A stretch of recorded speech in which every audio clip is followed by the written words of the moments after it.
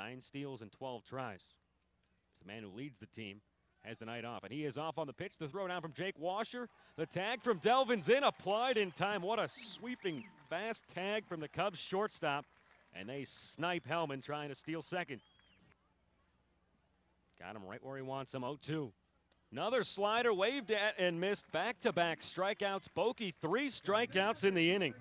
Plenty of time to waste a pitch, and Camargo reaching for that and bloops it into right field, a couple steps ahead of the charging American, and Kersey is going to score easily. So it is a no-out single and an RBI for Jair Camargo. The 0-2 pitch, wave and a whiff, strike 3. That fastball missing just below the knees, but that one did not. Certainly what South Bend needs, trailing by 1 run, and that one is hit high in the air into the gap, going back towards the wall. It's out of here. DJ Artis lofted a fly ball that just kept on carrying into left center field, and it turns into a 3-run shot and a South Bend Cubs lead. Next pitch on the way. This one's rocketed out deep to center field. Nelson Velasquez on the run, gets turned around and he can't get there.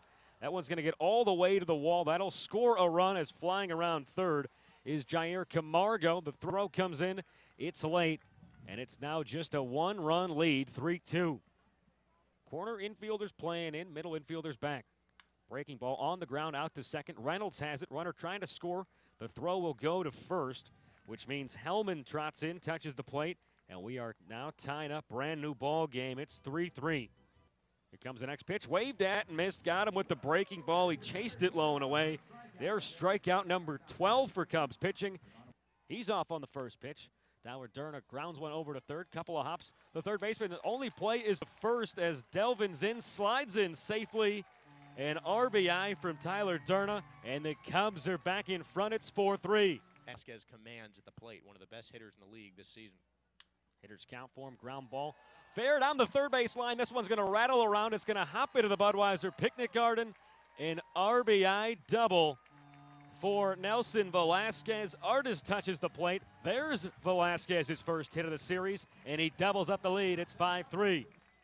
Runner will be off on the pitch. The payoff pitch on the way. This one's launched deep out to right field. American back at the track at the wall, and this ball is out of here.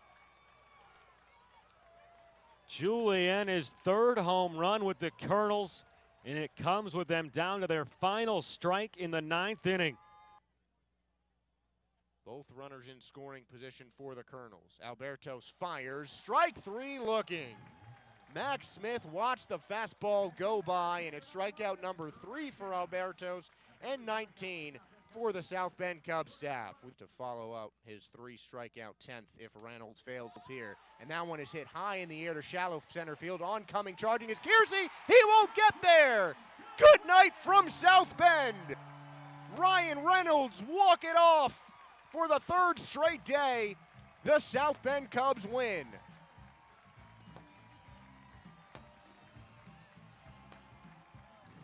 Fantastic Friday fireworks indeed.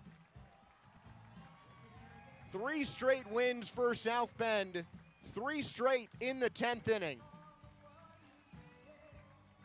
And another walk-off for the Cubs. A blooper into shallow center field, right in between the shortstop and the diving center fielder, and Kersey wasn't even close. And that is how it's decided in South Bend. Celebrations on second base, an empty Gatorade cooler, and the W flag flying for the South Bend Cubs.